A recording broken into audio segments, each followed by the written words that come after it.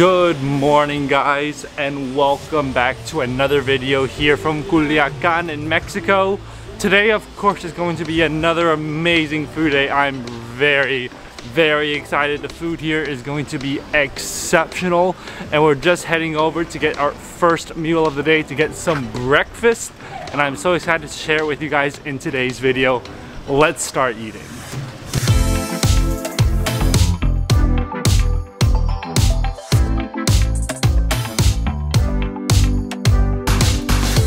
First stop of the day, we've come to a place. It's known as TOSTADAS Birria. It's right here at the market. It's the Market Garmendia. It's one of the main central markets here in Culiacán.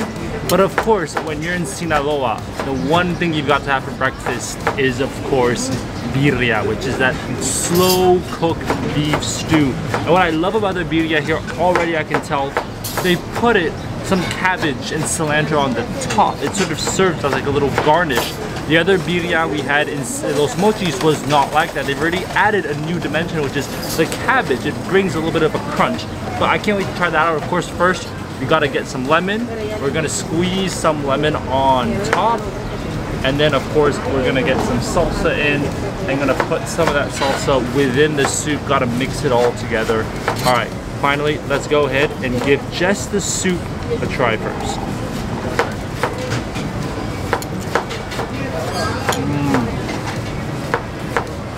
Once again, that rich, beefy flavor, it's just there. You've got a bit of that tomato flavor once again, but it's that rich, beefy flavor that really sets it apart. I mean, honestly, at this point, when you're tasting the soup, you can't separate it from the meat because the meat has just strung up into these little pieces that you can't really just get the soup by itself.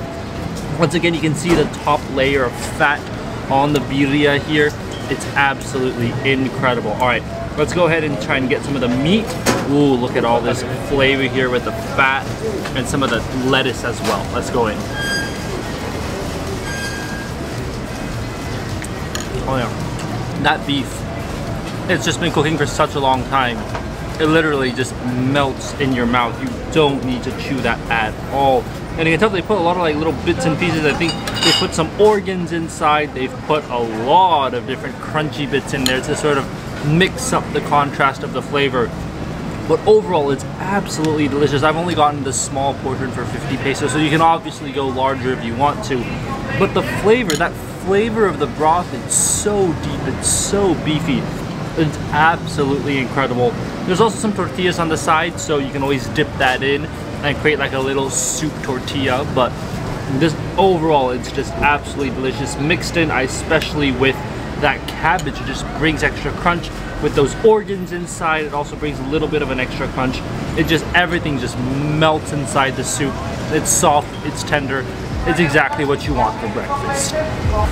Wow, that has got to be one of the best birrias ever. I mean, that was way better than the one that I had at Los Mochis. The flavor was just, it was deeper. I mean, the one at Los Mochis was already exceptional. I mean, you've seen like how much I enjoyed it.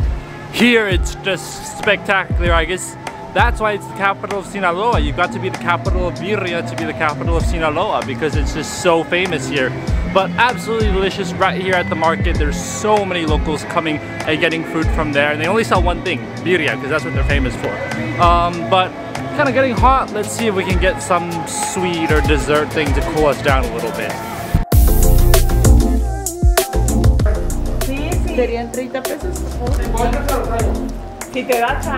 Next place we've come to is a place known as Raspadas Choco, and they're famous for their raspados, which is like a shaved ice kind of thing. There is no doubt that this looks absolutely amazing. It's topped off with coconut shavings. You've got ice. I got it with two flavors. You can mix it. I got leche quemada, which is your burnt milk, and then I got it with coconut on the top, and it just look at that. Okay, it's melting really fast. I'm gotta go and give it a try. It comes with a straw and a spoon. So let's just get the spoon in and let's try the top layer of the coconut first. All right, here you go with all the coconut shavings.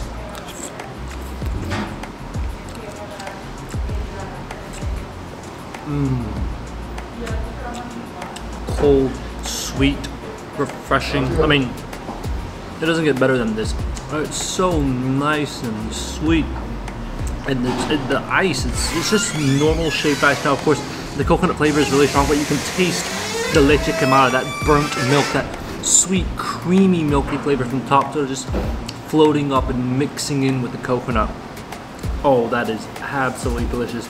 The cost of this, even if it's a mixed flavor or one flavor, is 30 pesos, but the shaved ice is just amazing. Now, it's not the finest ice ever. It's kind of like a pretty like solid, big chunks of ice, but absolutely amazing when it's melted down. It just creates the most amazing combination. Actually, what I'm gonna do right now is I'm gonna put the straw in and I'm gonna try it out all, just drink it all up. Let's go for it.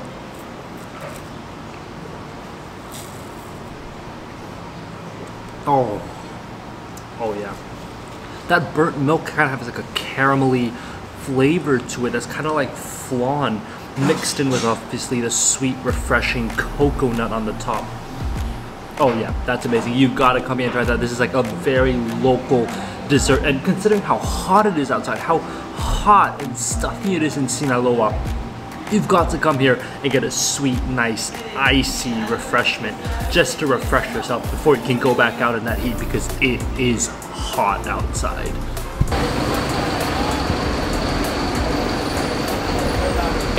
De las cajetas. 20, por favor. 20. Next up, we've just gotten something really just local here. I don't even know the name of the stall. It's like a gordita stall. They just sell it right on the street. And they're selling these empanadas with cajeta. Now, cajeta is sort of like a caramel, like a Mexican caramel, but with like goat's milk. And it comes in these like empanadas. You can see it's kind of like a semicircle shape. Supposed to be sweet, apparently. Let's go ahead and try this out.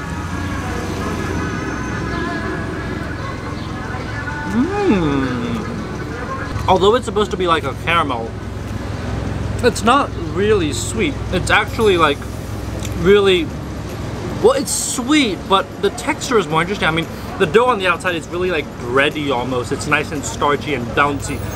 The inside, like, it's sweet, but it's really not that sweet. And there's not even that much of it to fill it up, but it's not like a sugary sweet. It's more of like a creamy, milky, caramelized sweet.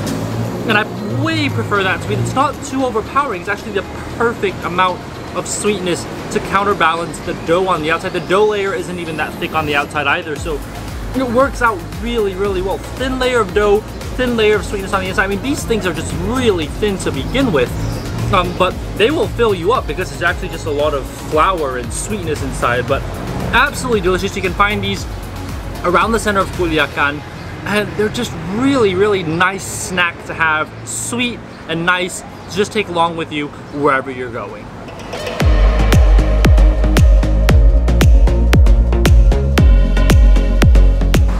Well, good evening, guys. I haven't eaten anything else today, and now it is dinner time. The food stalls are out. I am hungry, and I am ready to share the next meal with you guys. So let's go start eating in Culiacán.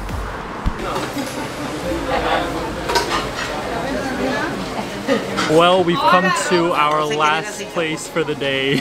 It's a place known as La Uva, and it's a really, really popular place. There's a bunch of locals here, and they're famous for a whole bunch of things. Famous for tacos, for gorditas, for basically everything. But I've gotten two things. I've gotten tostadas and I've gotten gorditas, and they look absolutely amazing. Now, this is a sauce I think you're supposed to pour over it. But of course, we're gonna get some lemon first, because lemon is always important. So we're gonna squeeze a little bit of lemon. We're gonna start with the tostada because it looks so absolutely good. Of course, you just gotta squeeze the lemon on top.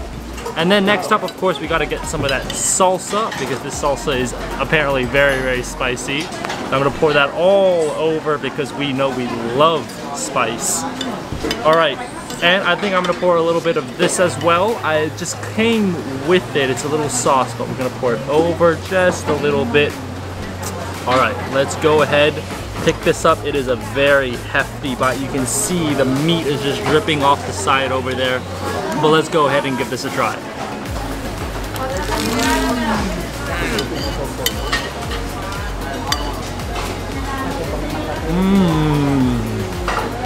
I've never had anything like this. It's so fresh. I mean, the one thing that comes to mind is fresh. You put a layer of meat, that's nice. The crunch from the tostada is obviously very crispy, but it's also crunchy from the lettuce and the tomatoes and the onions they put on top. Everything is just crunchy. But like I said, the main thing that comes to my mind is freshness. The freshness of the ingredients here are really unbeatable, and the best part is during the day you can see them literally chopping up the cabbage, making it as fresh as possible. Oh yeah, this is absolutely incredible. All right, next up, of course, we gotta go for the gorditas, which we're gonna do the same thing with. Gonna get a bit of lemon, gonna squeeze it over on top of all the ingredients, and then of course, gotta get some of that salsa, the bottle of salsa. Gonna pour it again all over here. And same as we did earlier, this little mysterious sauce, I have no idea what it is, but we're gonna pour a little bit over there as well. Now this gordita, as you can see, it's not, the skin of it doesn't look as crispy, but we're gonna try it out and see how it goes.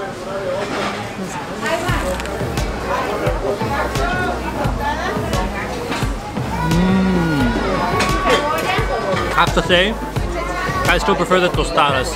The gorditas are nice, they're a little bit fluffy on the dough, but the crispiness from the tostadas are just absolutely amazing. But once again, same thing, super fresh ingredients. It's just really fresh, and that's what really makes them stand out here. The ingredients are amazing, they're crispy, they're nice, they're fresh. They've been working all day to make the best food out here, and there's a reason why it's so popular here. Of course, on the side I got some agua de Jamaica. This is a very popular drink here to help refresh yourself, especially when it gets a little bit too spicy, but absolutely amazing. 100% worth it. There's a reason this line is so long, and locals are always lining up to get food here. Well, it turns out not only do they make an amazing gordita and tostadas, but they're supposed to be really good at their flan as well for dessert. So, you know, when somebody says they have good flan, I can't resist. I've got to get it. So here we go. I mean, look at it. This one's really solid. I really like how, like, it's a very solid piece of flan. All right, let's go ahead. Gotta give this a try.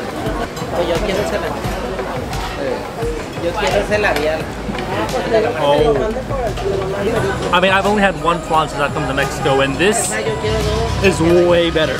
What I love about this is that it's so solid. Like, it's almost like solidified, like cake. It's almost like tofu. It's really solid here. But the thing is, it's not like a stickiness from sweetness or caramel.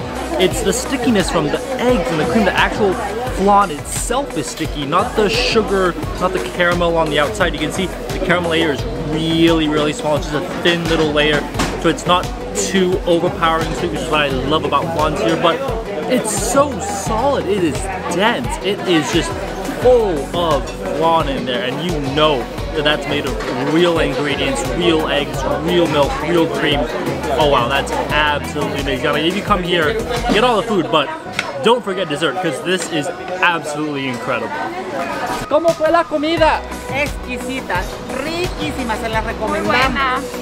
Deliciosa, sabrosa. Y los postres también. Sí, y la compañía también. Y nuestro amigo Paz también. I